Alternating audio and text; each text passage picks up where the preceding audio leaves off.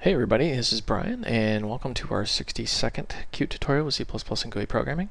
I've gotten some feedback, and it was, hey, where you been? We haven't seen a tutorial in a while. Well, make a long story short, I've been working. I'm a dad, so that takes up some time.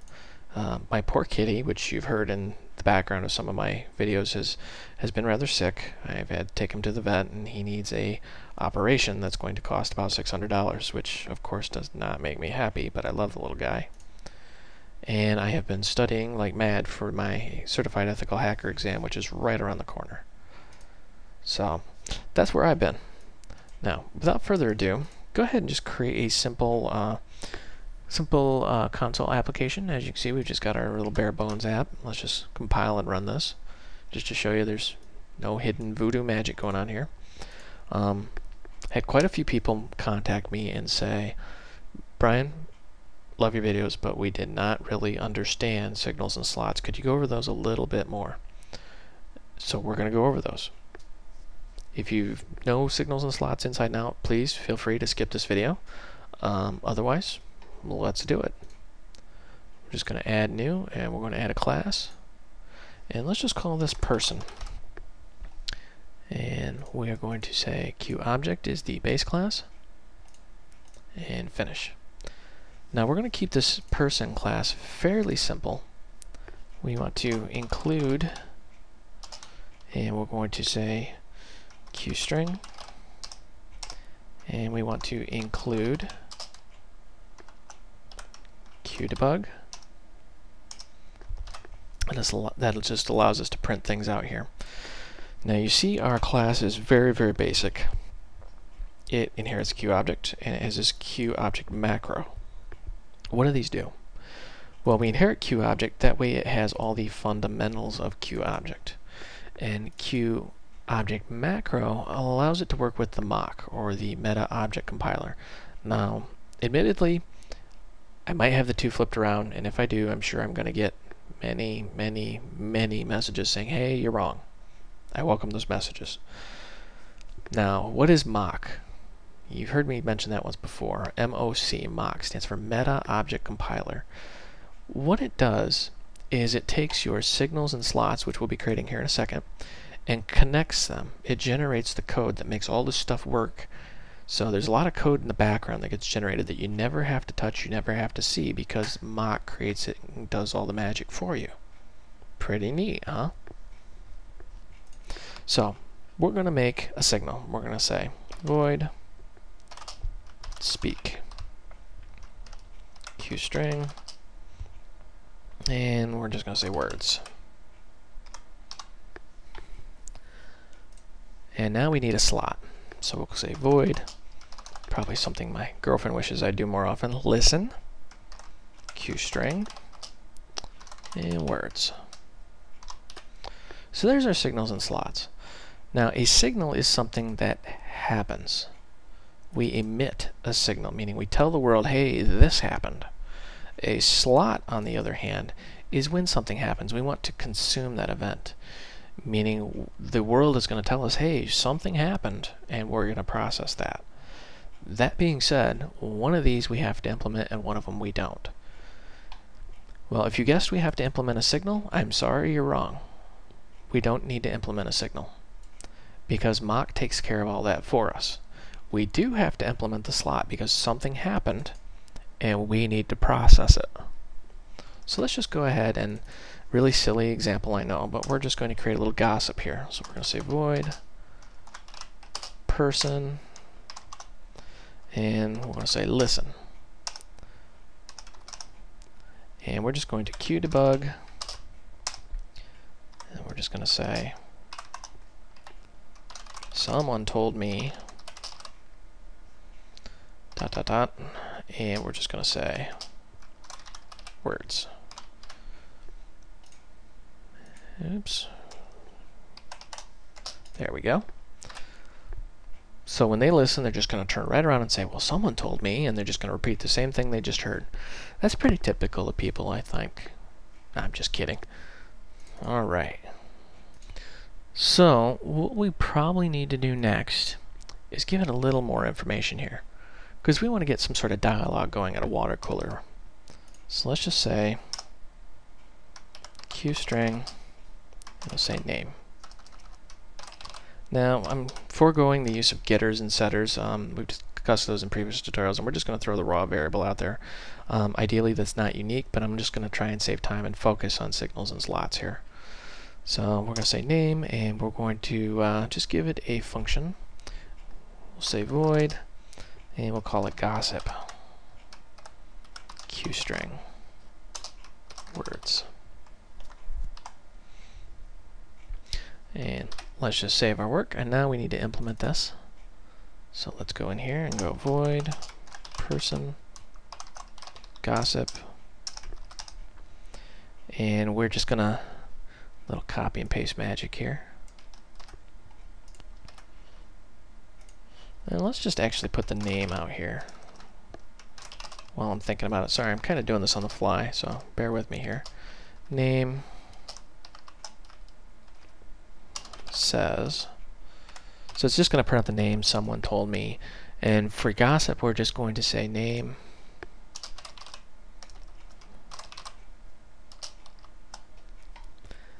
says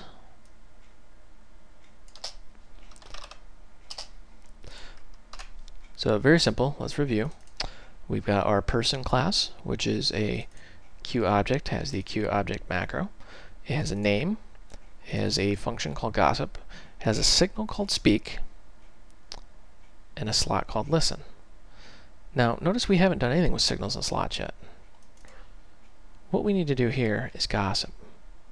So we're going to actually emit that signal, and we're going to speak, oops, there we go, and we want to speak words, so we're going to say words. There we go. Now when you emit the signal, you're telling the world, hey, this happened, and anybody who's connected to that is going to automatically get it, and I'm going to demonstrate that next. So what we're going to do here is we're going to make a water cooler class. I know, the typical water cooler at work where everybody talks. So we'll say water cooler, we're just going to give it a QObject, next, finish. Alright. Now we're going to pretty much just leave this blank. And what we're going to do is just write in the constructor of this guy, we're going to start gossiping, but we need to include some stuff first. So say include. Help if I spelled include right.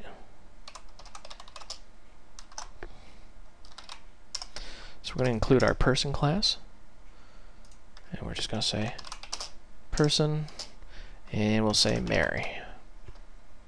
Actually, not Mary. Let's say Kathy. We got our chatty Kathy here. And then we'll say person, and we'll say Bob. Boy, I really need to start wearing my glasses again if I just spelled babe. Anyways. So what we got is we got Kathy and Bob standing around the water cooler here. And we need to connect these two because Bob's listening to Kathy. So what we're going to do is say connect. And this is how you connect two objects together. You have a sender and a receiver, and the sender comes first. So we're going to say Kathy is the sender. And the signal, and you actually have to say signal.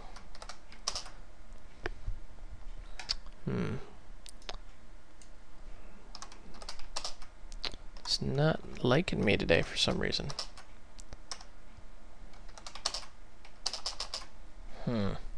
Bear with me one moment. Okay, I see what I did wrong here. We are actually supposed to use a pointer. Sorry about that. It's been a very, very long day at work. See slide 1 of this tutorial. So we're going to give it a reference to Kathy. And then we have to actually say signal. And then the signal that we're going to use, which is speak. So we're going to say do something. And then we have to connect it to the receiver, which is Bob. Poor Bob has to listen to Kathy chat all day long. And then we have the slot, and the slot is of course listen. Let's go to the end here so you can see this whole thing. I apologize for the screen real estate here. Let's actually hide the sidebar. So we've got our water cooler, and we got Kathy, and we got Bob. And we're just going to connect these two together. And you're going to say Kathy is going to speak, Bob is going to listen. That's just very simply how you connect these two together. Now notice nothing's happened yet. We still haven't done anything. So we're going to say Kathy, gossip. And we're going to say, I heard Mark is bald.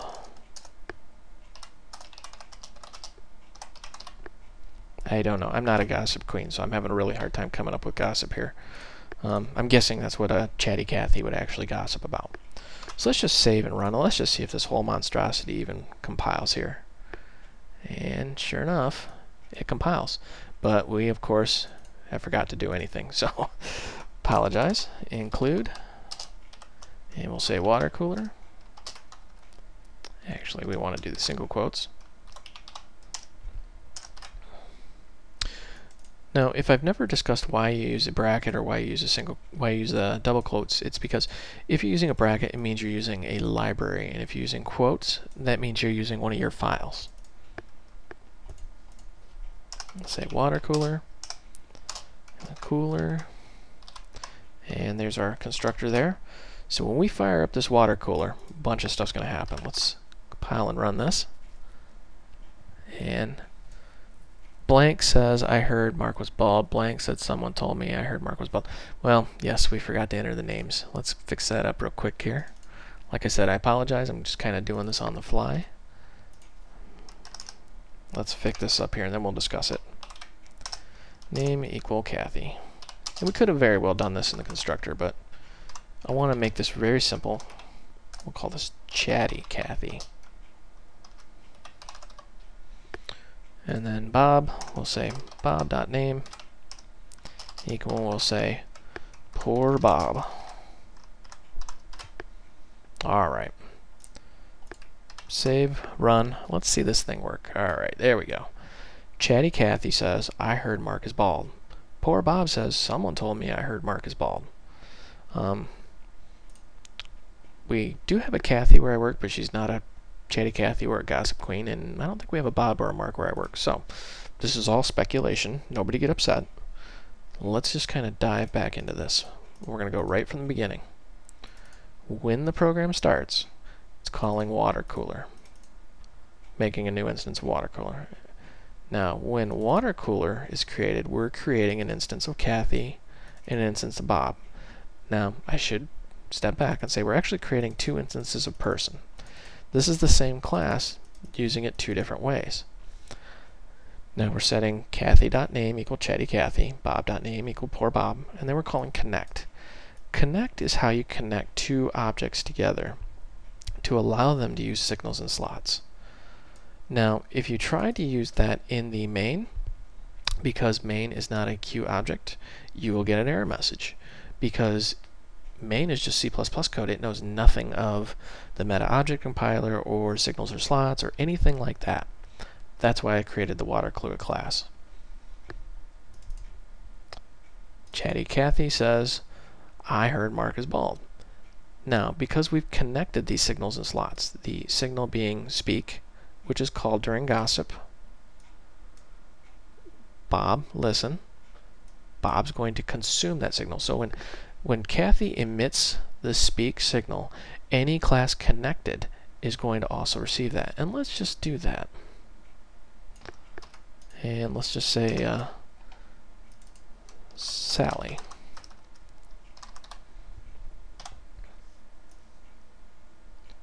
And a little copy and paste magic here because I'm running short on time.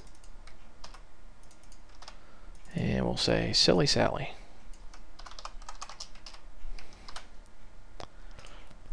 Now let's run this, and I'll show you that. Notice how Sally's not in the picture here because we haven't connected her. Let's just simply copy this.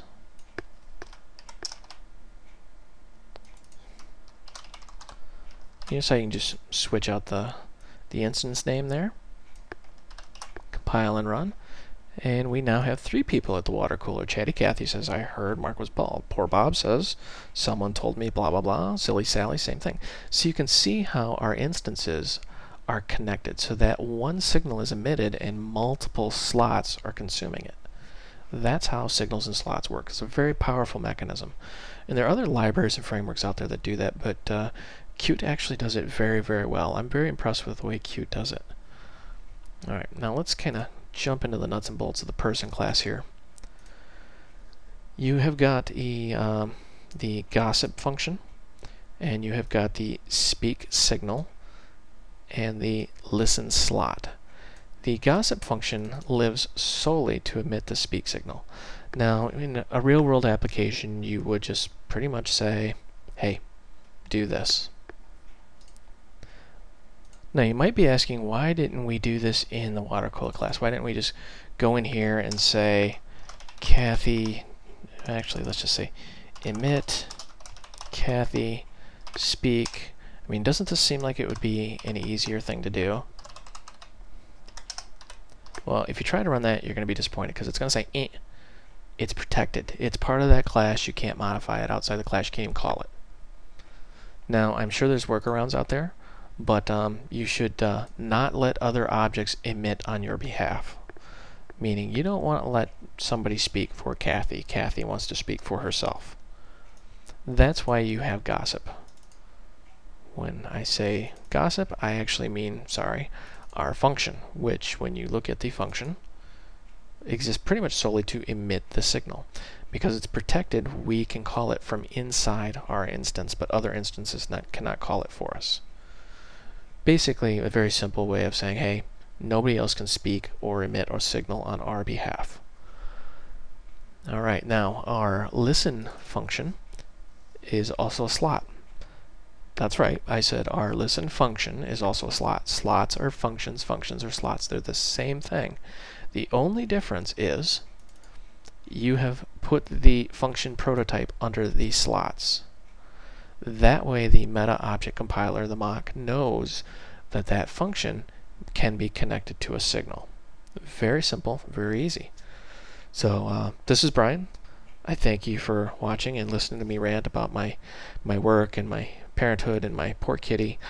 And keep the feedback coming. I like hearing from you guys.